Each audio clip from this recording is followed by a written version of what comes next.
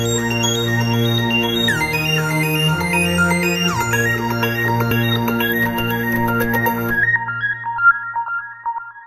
guys, I hope you're having a great day so far.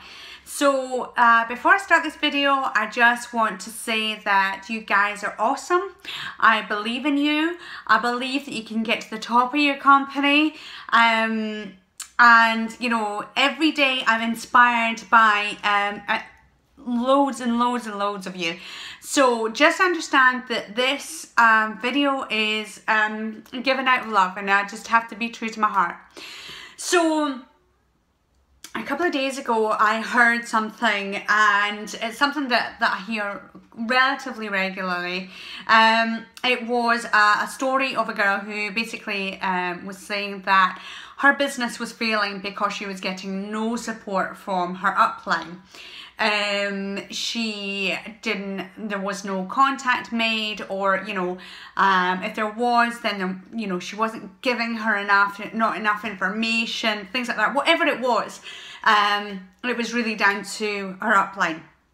Now I'm gonna say this, it is not the responsibility of your upline or you as an upline to make someone succeed or fail. Okay, if they fail, they failed because of them. If they succeed because of them. It isn't, you know, as much as you want it to be about you, it's not because as an upline you were amazing. It's actually because down to them. They did the work, okay? So if you're that person and you're thinking, you know, my business could be so much better if my upline was better, let me tell you that that's just not true. Like I say, that it's not up to them to make you succeed or fail. Now, understanding in network marketing, and actually in any business, there are people that are out there to be energy vampires, okay? You have to really, really take stock. There have been countless occasions where I have given people my energy, my time, my focus. People have done it for me as well, and I'm very grateful for that. But giving the time and the energy, people are saying, oh, I know I can do it, I'm going to be your best person. And this isn't only with me, I've heard it in other teams as well. I'm going to be your best person, I'm going to take it to the top, you just need to do this, you need to do that, okay? And I have given my time, my energy, and they are like vampires, okay? Because at the end of the day, they will suck you dry of your energy. And it's really important to understand that there are people out there that say they want something but actually aren't willing to do the work for it. And I'm sorry guys, but you can't make somebody else successful. You cannot do that work for them, and that's not what your job is. As an upline, as a downline, that's not your job to make somebody successful or otherwise.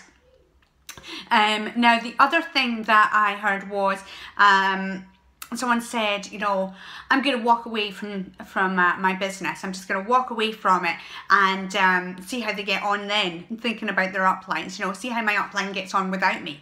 Understand, it's not their business that you're walking away from. It's yours. It's your business you're walking away from. You're giving up on yourself. And that is just absolutely fruitless, completely pointless. Why did you put all the work into it in the first place if you're just going to walk away from it? It's your business. There are so many people that want you to do this business for them. And I'm going to be real honest with you. If you want to do this business, I will match you pace for pace. But I cannot and I will not bring you, drag you kicking and screaming. There was a very wise woman that said to me that there are people out there that say they want to, you know, that they want to succeed, but they won't do the work. And if you do not release them, if you do not let them go, they will drag you down with them. And that's really important to know. The other thing is to be honest with yourself. You know, how much effort are you putting in there? You know, if you actually should be able to succeed on your own regardless. In any network marketing company, if it's got a good enough system, it's got good enough training, it's got a good enough head office, and if you use, you know, it isn't just one upline that you have several uplines, at least 2 or 3. Now, if you're looking at, for example, my company, we have 6 uplines. If you don't get on with any of those 6 people, you need to start looking at yourself. Okay, now the other thing is this network marketing is not about having your nose to the grindstone and everything being really, really hard. It's so hard, I'm working really, really hard. It's about enjoying the journey, okay? Yes, doing some hard work and really sort of being very productive, but you need to enjoy the journey, because if you don't enjoy it, it's really not going to be worth it, and you'll never get to that esoteric, my life is amazing point. Now, the other thing I wanted to say is that if you can imagine, if I owned a Costa or a Starbucks or a McDonald's or some other franchise, okay, and say, for example, I wasn't doing too well, and then the next person in the next town, they had another franchise and it was doing amazingly well. Now, if I was very, very lucky, I could phone them up and I'd say, you know, can you help me? If I'm very lucky, they'll say, sure, I'll give you some hints and tips. Or they might even invite me along to their franchise so I can see exactly what they're doing, how they're doing it, and hopefully apply that to my own franchise. Now, what they won't do is they will not shut down their business, completely stop it, and then come over and help me build mine.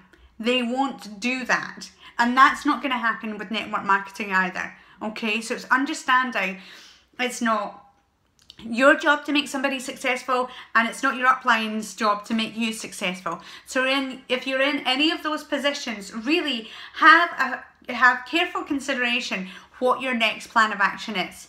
Now, if you want to discuss with me any of these things, give me a shout. I'd love to hear your comments. Let me know if you got value from this video, and I will catch up with you next time. I love you dearly. Have a great day. See you later, guys.